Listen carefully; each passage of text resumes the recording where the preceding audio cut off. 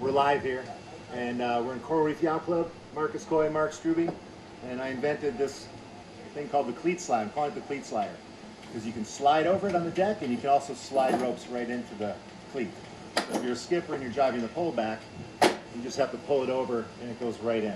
It's not that you have to lift the line up and drop it in perfectly. It just goes. You pull it where it needs to be, and it goes right in. A lot faster, a lot more reliable, quicker, cleaner. For this one in particular, this one I use because on the starboats you slide forward and back a lot, so your weight placement is really important. So sometimes the skipper says move forward, and you're like, well, I'm hitting the cleat, I don't want to move forward anymore. With this, you can actually sit on top of it, and it's pretty comfortable. So that's it. Cleat slide. Good product. Good product. Thank you, Marcus. Welcome back to another edition of Inside Great Lakes Sailing. My name is Greg Norman. We're lucky enough to have with us one of the most outstanding sailors this country's produced, and we're talking to Mark Strube from San Diego, of all places, an old stomping grounds for me. And I always start these interviews off with a question, and we're going to do something different. We typically start and ask questions about background and where you started, but you've got something next to you that you have an invention, and being in a grinder is part of the process. So let's talk about the cleat that you started with. That's my first question is, how did you come up with it? What is it? And is it available for guys like me who don't have a clue how to sail? Yes, it's definitely available for guys like you.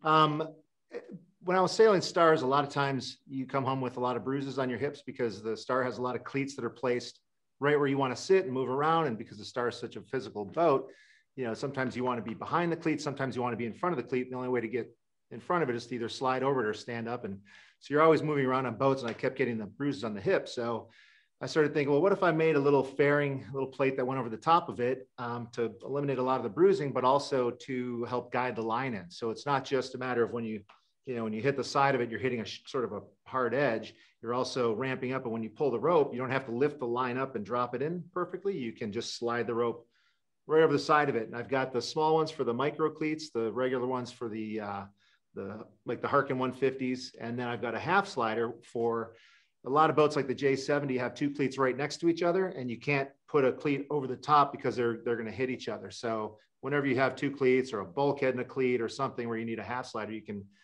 get one of those things. So it's for performance, to make it cleat quicker, for bruising, so you're not getting bruised all the time.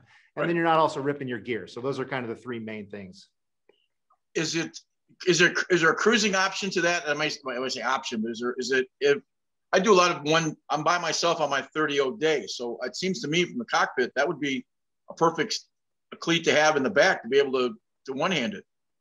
It is. And, there's a lot of boats that it can go on. For example, I do this race a starboat, and you can use these things all over the starboat, but I've also put them on etchels. They've got the jib cleats up on the cabin tops.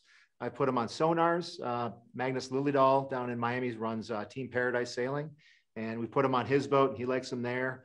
The J70s, I just got him on a J70 in Miami for this last weekend when I was there for Bacardi Cup.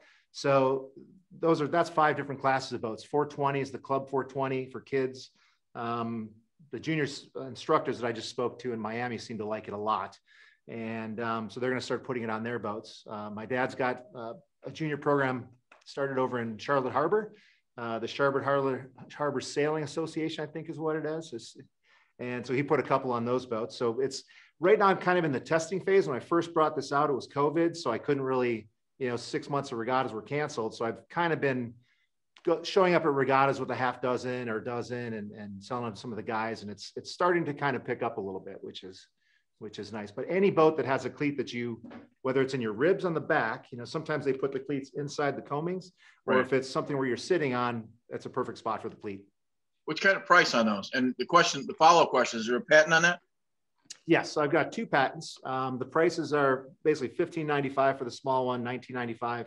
And then you buy 2 with this one. You get a right and a left. So I didn't want to mess with you're going to get you need the right one, or, I ordered the left one. So I figured, just get both. If you only need one side, give the other one to your buddy. But yeah, any kind of boat that has something where you're on, and the price is right, 30, 20, and 16. Is this your first sort of jump into retail? Yes, it is. So the way that I got started was was, you know, obviously sailing around boats and getting bruised. But then I did a Melgus 24 event with a patent attorney. And so we started talking about this, and he thought, hey, this is a really good idea. I could put it on my scows. I could put it on my Melges. I could put it on all these other boats. And I was like, yeah, it's perfect. So he helped me for about a year developing and getting the patent. There's a utility patent and then another patent on there. Drawing a blank on what it is, but there's 2 patents for each one. And you know, without him, you know, helping me out, it would have taken me a lot longer to get that patent stuff developed. But there's patents. My girlfriend helped me with the packaging, and it's all just kind of come together. As a new inventor, are you surprised by the process? You know, I'm a guy who has an idea. It's got to be an interesting discussion, just kind of getting it to market. It is, and there was a lot of, you know, R&D that went in. You know, I started this thing with you know, what did I use? Well, it was basically 3D printing. So I kind of came up with the idea. I had a friend that's a star sailor that's also a CAD guy. So he developed you know, made kind of the original ones, and I started working on the slope and angles, testing them on boats. I mean, the first ones that I had a base in them, and the second ones I put a hole in it because I thought it's hard to, you know, you got to get the bolts off, put this thing underneath it, regoop it, and then put the bolts back down. So I thought maybe I could just make a flat bottom thing, put some goop on that, put it over the top. But the problem with that test was after about a year, the glue failed and the cleat slider popped off. And I didn't want to be losing these things overboard in the ocean. So I thought I have to put the bottom plate on there. So it was probably 3 years of kind of research development, another year of, you know, getting the patent, and then working on the packaging, getting the tool made. I mean, there is a lot to it. Is distribution the next big hurdle? Yes. Yeah. Is that the hardest hurdle? Is that the hardest hurdle? It is. I mean, a couple of years ago, I had, you know, really no sales. Last year, I jumped up a little bit, nothing to cover the costs of the patent or the tool yet, but it's picking up. And I've, you know, one thing that I have going for me is that I was Bill Goggins' sailing instructor as a kid. So, and he's with Harkin. And so I'm talking to Harkin, and we're, you know, still talking. Nothing's, you know, in stone or anything, but we'll see where that goes, because that could really help with the distribution. And I know they're in 54 countries, and you know, the products that they have are good products. So you always see these conversations about shelf space at a grocery store, and we're at eye level and what they pay. And the Shark Tank, I think, is one of those shows that always has that discussion when we're talking food products. I would think it would be just as cutthroat with marine items and things of that nature. Yeah, and right now I'm just selling it on my website, so it's very small traffic that's coming through. But ultimately, I'd like to get them on the shelves. I've talked to a couple of their major retailers, and it seems like the feedback that I'm getting from the people that have used it and the people that I'm presenting it to, it's all good feedback. But it's just a matter of, you know, it's breaking into the thing and getting the right people to start talking about it. And for me, it's a lot of it's just word of mouth. You know, once people put it on their boat and they see the advantage of, you know, how you're not going to bruise yourself, or how fast it is to cleat the line in, or you're not going to tear your gear up, and lines don't catch. You know, if you get a line that flips over the top of a cleat and all of a sudden that goes tight, it hits the cleat, you can either rip the cleat off or, you know, whatever, you got to try to bowstring it off. With this, it just slides right over the top. So you have a video that you produced for this on your website that I'm hoping we're able to use and show everybody. But it looks to me like it's one of those things where you look down at it and you go, you're a racing sailor, and you look down and go, why didn't I think of that? It's such a simple thing, but it's such an effective product, I would think. Yeah, I've had some friends say that, why didn't I think of that? But it is, like I said, it's a long process. And I mean, it's not going to make me millions or anything. It makes me a few dollars here and there. That's what I'm looking for.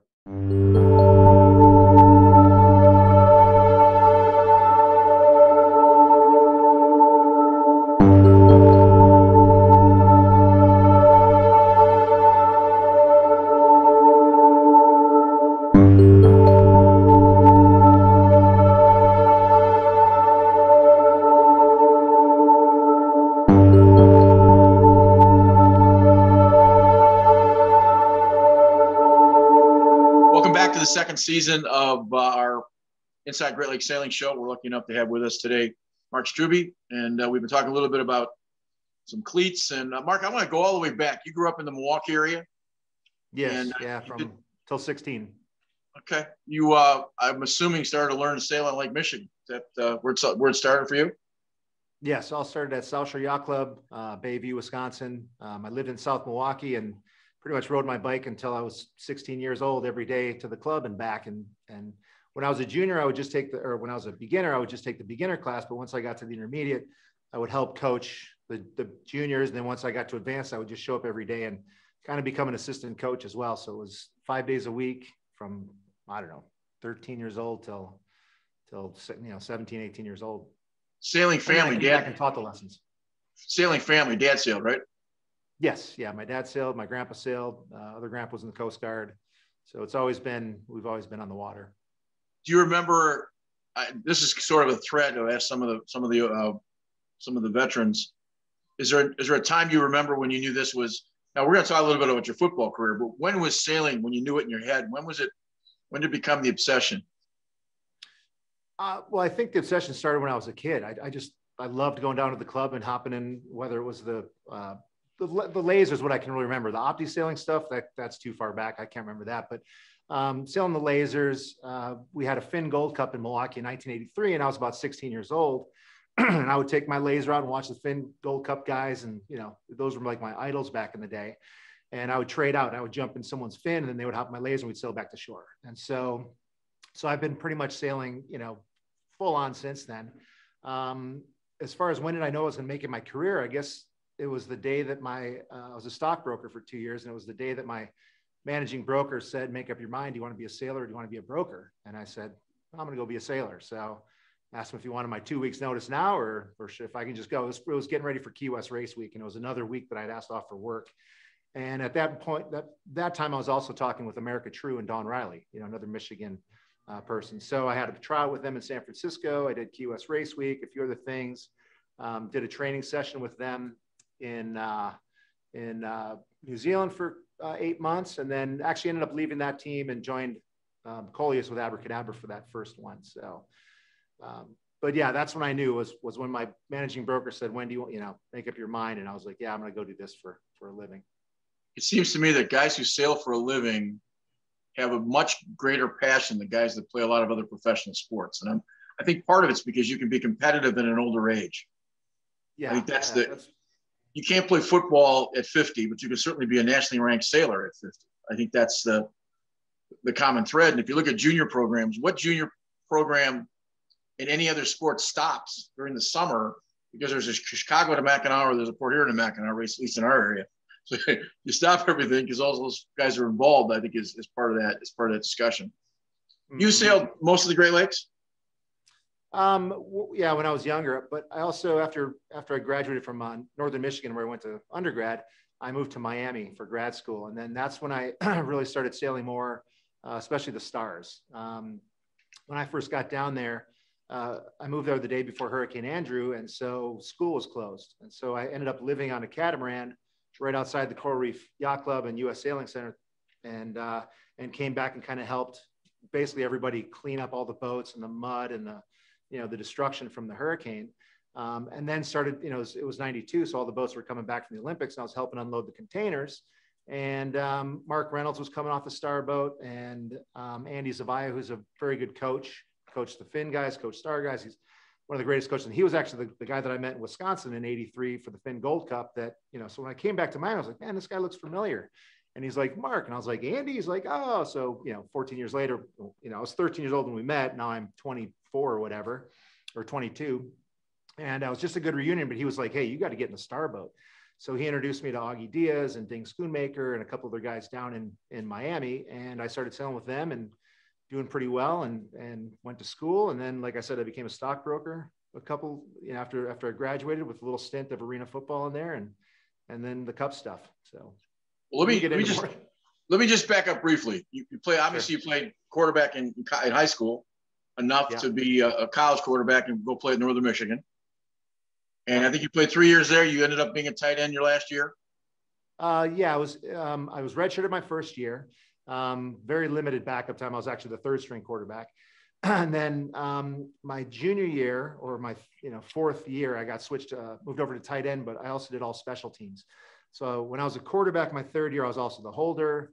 And then my senior, I was the long snapper. And so I was on punt teams and a lot of the special teams, as well as the kind of a wingback / tight end in there.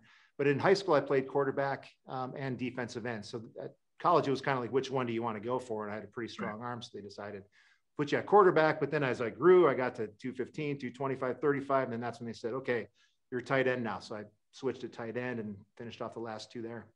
You spending time sailing in Marquette? I think I sailed an ensign or something up there for a weekend with a buddy or something, but nothing serious. It's too cold to sail in Lake Superior. Especially that time of year, especially in April, before you leave. I suppose it would be fine in July. What I was going to ask you earlier is, you sailed, obviously grew up sailing Lake Michigan. Do you think the Great Lakes are all the same in terms of the way they sail? Do you think that Michigan is similar to Huron? We hear stories that, guys think that different lakes have different characteristics. I'm just wondering if you thought that was true. So I've sailed in, Milwaukee. I've done the Max, Chicago. I think if you're sailing in Chicago, it can be, you can get 12-foot seas, and you can get, 30 knots out of the Northeast, get the Northeaster coming in. If you're in, Detroit or Bayview area, you're sailing more of a lake thing. If you're in Cleveland, Ohio, it's a shallower lake, so the waves don't quite build up as much. So it's a little bit choppier. So there is, every location you go to has got its own characteristics. Some can be lighter, some can be heavier.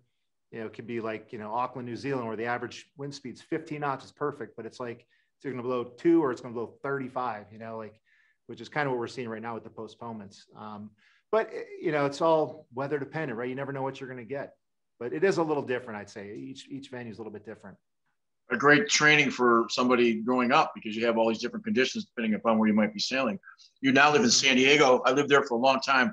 It's probably the best sailing conditions, I think, of any place that I've been.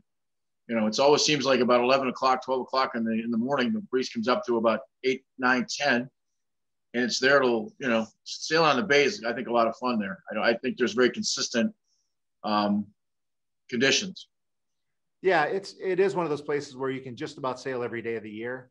There's certain times, like in the spring and the fall, where it can get a little windy. And typically we don't, you do a few of the hot rums or some of the other smaller events in the Bay Area, but most of the bigger events happen out in the ocean. And what you do is, once you exit San Diego Bay, you turn left and you go down towards Mexico, and you get about 3 miles down there. And there's also a spot where the valley, it's a valley. So where the mountains kind of come down, where San Diego is and where Tijuana is. If it's blowing in the morning, or if it's the morning, a lot of times you get that exit, off land. And then all of a sudden, like you said, 10 or 11 o'clock, you get the land heating up a little bit, and then it kind of starts to suck in that area. So it can be, it can blow 20, 25 down here, but probably, over 50% of the time, it's like 10 to 14, 15 knots is just perfect. So, and then you've got the waves to deal with. So San Diego, you get a little bit of wave, but then you get the long swell from the Pacific Ocean. So that's a tricky spot to sail. And which is one thing about San Diego, if you look at the quality of guys that have come from San Diego, you've got, Mark Reynolds, Vince Brune, George Szabo, Doyle, you got a whole Dennis Conner, Peter Eisler. I mean, there's a really long list. I'll stop there, but there's many more guys that are from San Diego that have just, made sailing their careers. Beer league racing in the old days, and I was the guy who sat on the back of the boat. Beer league racing, you look out and you'd see 5 boats going by, and they'd all have somebody on it that had a World Cup, America's Cup experience or international level experience. And the other side of that is, the one thing with this show that's been really surprising is, and I'm a casual cruising sailor when we started this, but the part of this show that's amazing is just how much talent comes out of the Midwest and comes out of the Great Lakes. It's pretty phenomenal when you start to look at the guys like yourself who've earned reputations and livings at the sport that we love and enjoy. Just a brief stop. College football. Talk a little bit briefly before we get into the sailing part of it. You spent some time in Orlando with the Predators as an arena football quarterback, I believe, right? Yeah. So after college, my last game of the season in college, I ended up, I was on punt team, and in the second quarter, I was long snapper, went down the field, got clipped, went through the air sideways, and I got hit in the back by our contain man. So his knee came up and hit me in the back, and I broke 2 vertebrae in my back. So I was kind of done with any kind of, not that I was going to go NFL, which, I don't think there was a chance that I'd ever make NFL, but there was no chance of me really going anywhere else. And so I, took a couple months to recover, get my back in shape. And then when I went to Miami for 2 years, I was playing the intramural football with the graduate students. So we had all the, the older guys that weren't the Pikes or the Teaks or the sports sort of clubs and stuff, and the fraternities. And I took us to the final game of the intramural league both years. And the second year, someone said, "Hey, did you ever play pro, or did you ever try out anywhere?" And I was like, "No, I never played." And he's like, "Well, there's a tryout at the Orange Bowl for the Miami Hooters." In 1994, Miami had a team called the Miami Hooters. So there was probably 600 people that came to the Orange Bowl, and maybe 15 or 20 quarterbacks. And I ended up I was the last quarterback selected. So I made the Miami Hooters. We did about 3 months of practice in Miami. We did our first exhibition game up in Atlanta against the Orlando Predators. And after that game, you had to basically go from your 45 guys, 46 guys down to your final roster, which I think was 26 at the time. So it's an 8-on-8 football thing. Anyway, so I got cut from Miami. And the next day I got a phone call from the coach at Orlando and said, "Hey, would you like to come up to Orlando and, play for us?" And I was like, my mom was standing right there. I was like, "I guess I'm going to Orlando. Why not go up to Orlando and play some football for a summer?" So I did that. I was still, I didn't start. I was basically the hamburger squad quarterback of arena football. And I got to play the quarterbacks of the other teams we were playing. So I had the chart of like, okay, you guys are going to do this on two, ready? And then we'd go do our thing. But never got any playing time in arena, but I was a backup quarterback for a year. And it was a fun season. It was a good summer job. We went to the Arena Bowl, but we lost the Arena Bowl, which was a tough loss. But out of college, you worked in finance before you really got into sailing. I think your first national win was '97, if I'm not mistaken, in the North American Stars. Yeah, with Joe Londrigan out of the Midwest, out of Illinois. What was your degree in from Northern? Business management. Okay, so that's kind of moves in that direction. Just curious. Was the win in '97 sort of put you on the map a little bit nationally? Yeah, I think so. And part of the reason was, Joe Londrigan was a very good star. So he had won the Worlds in '93 with a crew, Phil Trinner. And I'm not sure how many other wins he's had, but he had a lot of wins. And so it was our first regatta together. It was North Americans, and all the California guys were there for the trials. So Mark Reynolds was there, Vince Bruin was there, Eric Doyle, George Szabo, and a few other guys that were kind of the top of their game then. And I still remember the last beat going up, because nobody had won it yet. It could have been Vince, could have been Mark Reynolds, could have been us. And it was in Marina Del Rey, and Marina Del Rey can be pretty light and shifty. And we led around the leeward mark, and Vince went left and Mark went right. And we're like, oh boy, who do we cover? And so we ended up kind of hedging a little bit to the left, and we got Mark. But on the right-hand side, I think it was Vince that was coming in. And it was one of those, if we get a little lefty, we're ahead. If we get a little righty, he's ahead. And it just turned out to be, we got the lefty and we crossed ahead and we won it. So that was a pretty big win. Is Star your favorite? Is your Star your favorite boat? Yeah. Star's my favorite boat. Why? I think it's the competition. It's the camaraderie. All the crews get together. It's just a 2-person boat. So it's simple. You start racing on bigger boats, and that's a lot of fun as well. Like, don't get me wrong, I love TP52s and the 72s and the Maxis back in the day, all that. But the Star is a very technical boat. So when you're sailing a Star, it's not just let's go out and pull the main sheet on. It's where do you set your rig up, your intermediates, your lowers, your cap tensions, your upper backstays, your lower check. Like, where do you settle the stuff? And every condition is a little bit different. And it's also a very physical boat. So, you need big guys to crew and big skippers to sail them as well. I mean, it's not, if you have a 150 or 160 pound person driving a Star, they're going to have a hard time pulling the main sheet in 20 knots. For me personally, I think a 180 pound person to 220 is kind of a very good sweet spot for a skipper, and about 250 to 220 is a sweet spot for a crew. They're talking about lowering the weight limit now, but I'm against that. You're obviously a former football player, so you're about 6'5", and I'm guessing 230, 240, somewhere in that ballpark. Yeah, I wish. I weighed this morning. I was 259. So, I just came off Bacardi. Gotta give me a break. A lot of Flanagans. In the picture behind you, I had admiration. I was on a Star for the first time last year in my life, and guys just kind of sit over, and I didn't realize the body core strength it takes to sit over the edge and then pull yourself back up. I'm 66. I'm an athlete, but it's one of those things. I have great respect for having sailed that boat in almost no wind, just to learn a little bit. When you guys sail it, it does take a pretty athletic guy to be able to competitively to be able to sail those boats and sail them well. I don't think that's and they're light. What do those boats weigh? 1,492 pounds, I think is the limit. They have to be at least that. I believe. I might be wrong. I'm not sure, but just under 1,500 pounds. So as the crew, you're, potentially could be 450 of that, which right. is, 1/3 of the boat. So you can still, you're downwind. I'm very physical. I get up on the foredeck and I stand at the mast, and you're moving forward and back and in and out.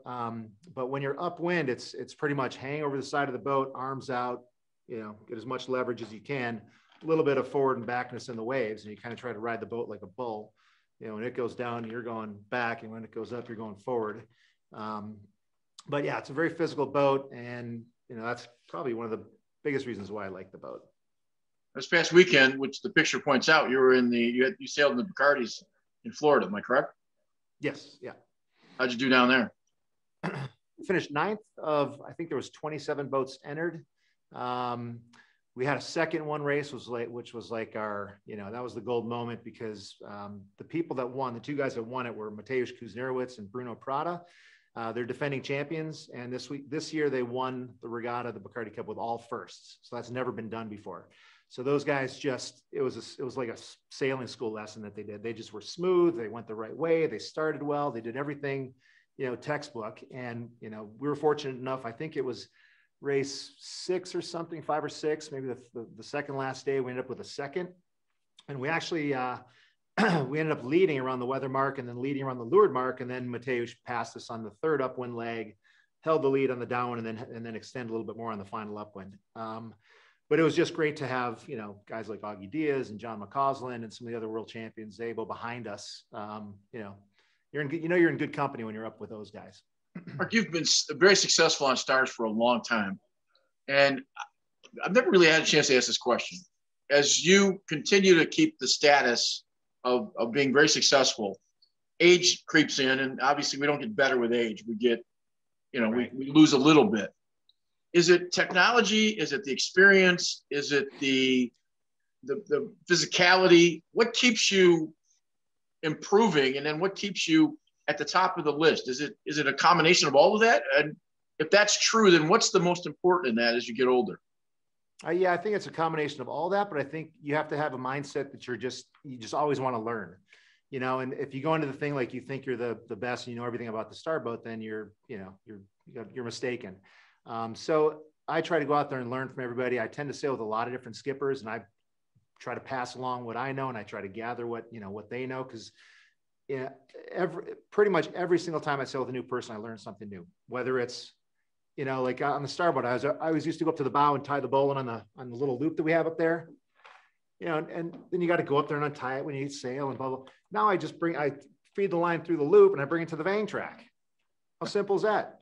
But I learned it. I'm like, oh, now I don't have to, crawl all the way up there. I just undo the bolt here, pull through like nothing. So it's always something.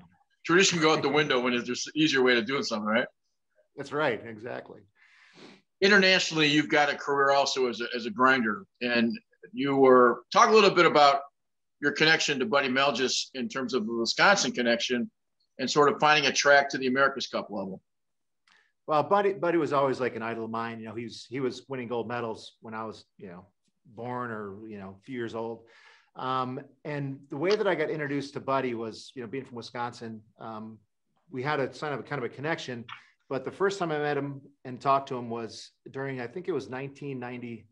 It would have been like mid 90s. There was a there was a Melgis Gold Cup that was held in Lake Geneva.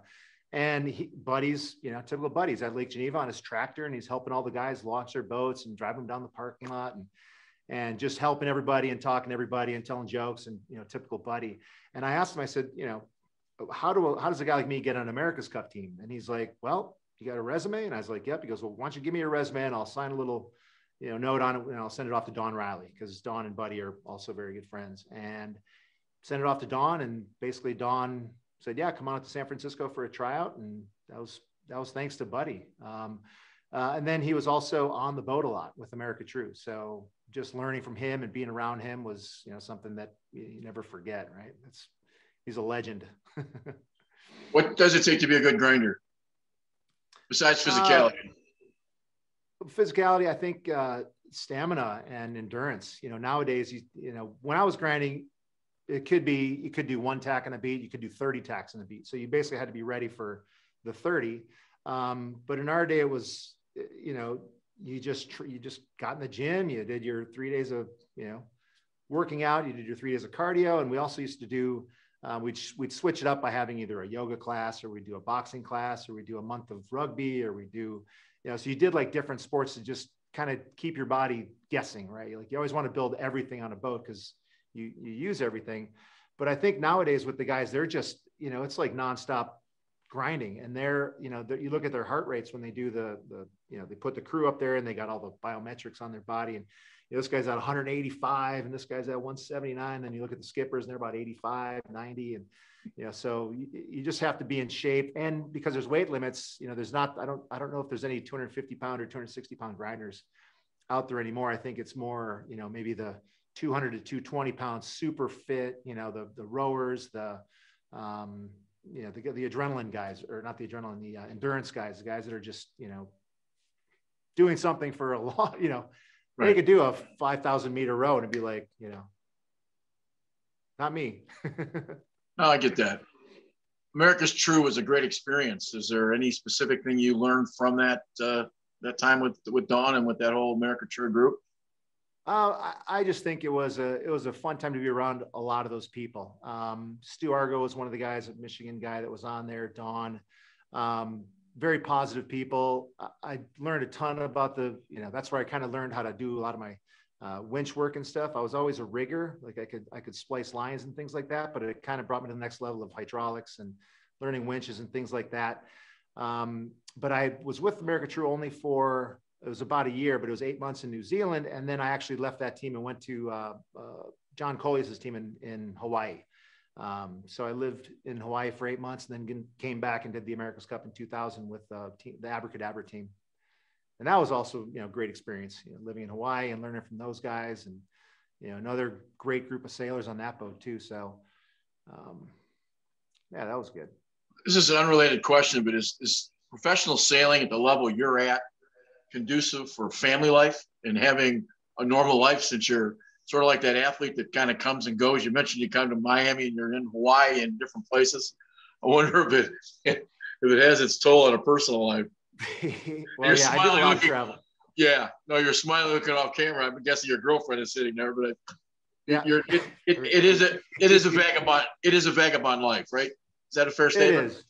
Yeah, it is. And, you know, after I graduated, it was a lot of, you know, living on friends' couches.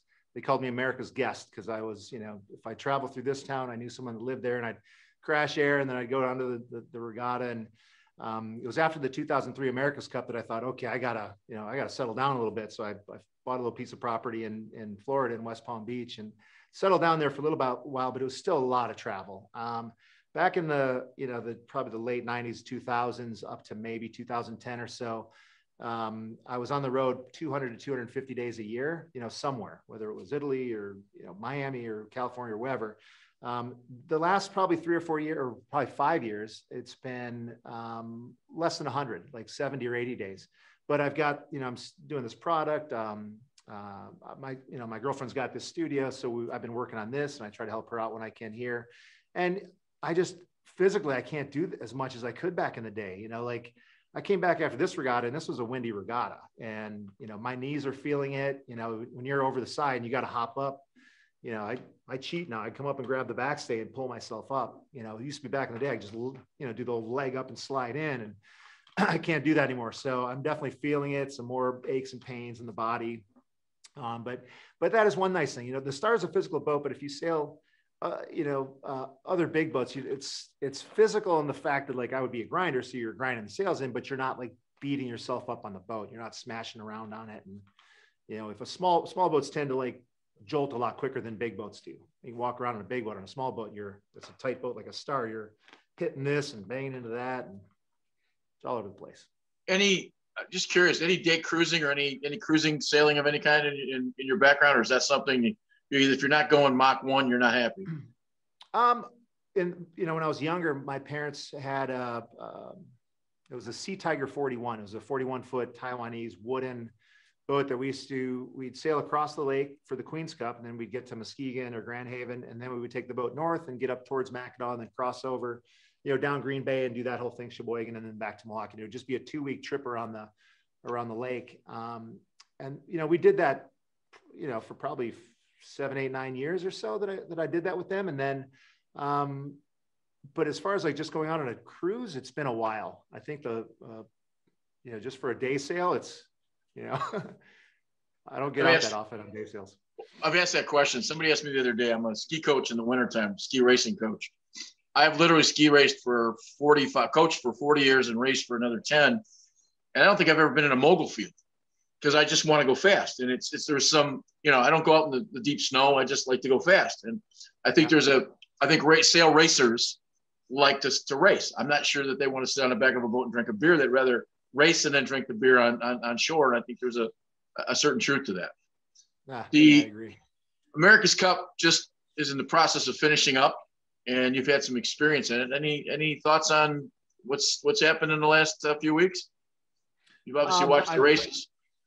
Yeah, I watched a little bit of when Ineos was with Prada, and then I saw a few, because of the time difference and stuff, and I had the regatta this week, I wasn't able to catch a whole lot of it, but I just know that Jimmy Spithill's like, for me, he's the best starter in match racing cup stuff that there is out there. And in 2003, I sailed with One World, and Jimmy was like our B-boat skipper. But we kept beating up on Peter Gilmore. And then they're like, all right, Jimmy, you got to start because you're the better starter. So Jimmy took over at One World, and as far as driving the A-boat and everything, and his time and distance, his smoothness, his calm demeanor, everything is just, you look at him and Francesco, and they're money. And I also like the fact that they each take turns driving. This whole run around the back of the boat, let someone else drive for a second, and then, step back in. I think there's, when you lose 2-3 knots in attack because, maybe a little jolt or something, that 2-3 knots makes, 50 meters. And all of a sudden, next thing you know, we're 1,800 meters, yeah. I like the cups when it was like the mono hulls and we're you're coming at each other on, 30-degree angles, and it was tacking duels. Now it's kind of like, if you had starboard tack advantage in the start, or a gap to weather, he hits the boundary and tacks over, you just lay up underneath them. And from that point on, it's kind of game over because you just keep hitting boundaries, and it's so easy to protect. I keep thinking that, and I've said this 100 times on the show, I don't think it's sailing when you're wearing a helmet. But part of that same discussion is that Gary Jobson penned something in January about the possibility that if it went back to the New York Yacht Club, we might go back to monohulls. That was kind of a conversation for a couple of weeks. That obviously didn't happen as they dropped out. But part of the process is I watch people who don't necessarily understand sailing, and you'll go through the television channel and come to NBC, and these spaceships are racing, going back and forth. And there's no commonality of looking at something. And a lot of the change happened in San Diego in '88 when we have, monohulls against, catamarans. Do you think we ever get back to something that's a little more traditional, or do you think we just keep pushing the envelope with technology? I think if New Zealand wins, it'll probably stay in the foiling monohulls, and they're going to do something very similar.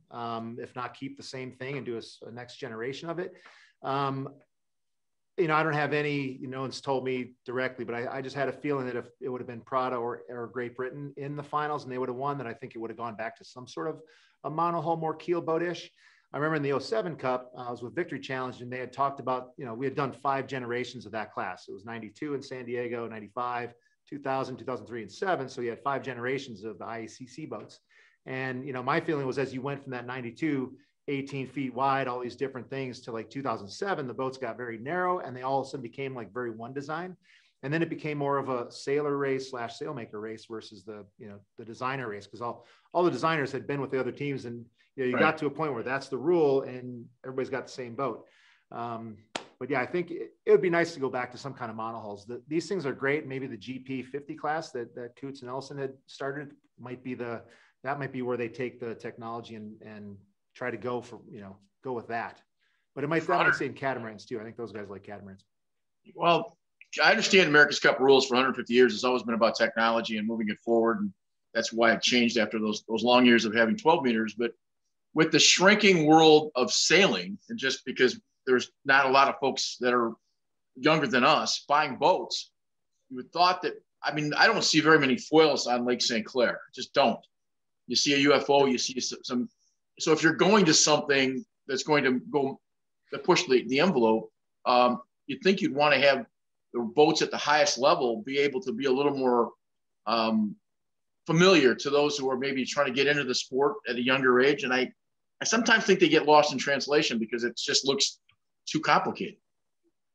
Yeah, it looks complicated. The whole foiling thing, though, I think it's, when you have a Club 420 and a moth or something, the moth is so much harder to learn how to sail, but once you get up on it, it's great.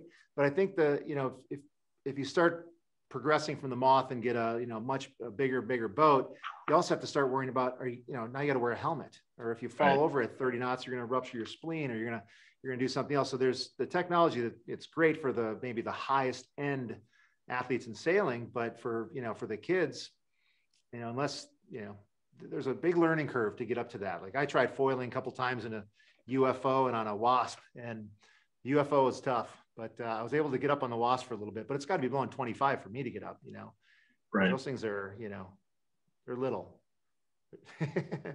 Well, what's next for you?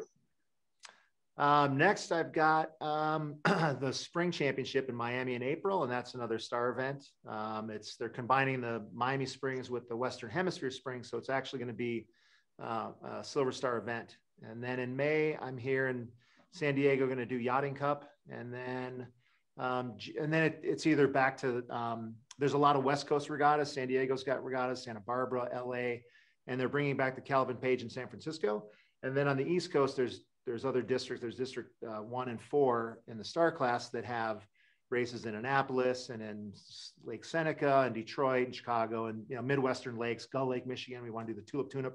So it's it's 1 or 2 a month from now until whenever. It's always been 1 or 2 a month. Listen, I appreciate your time. I appreciate your time joining us and talking a little bit about it. We're going to put your information on the bottom of this so they can see for the cleat, so we can get a little promotion off of it. And I wish you the best for the rest of the summer.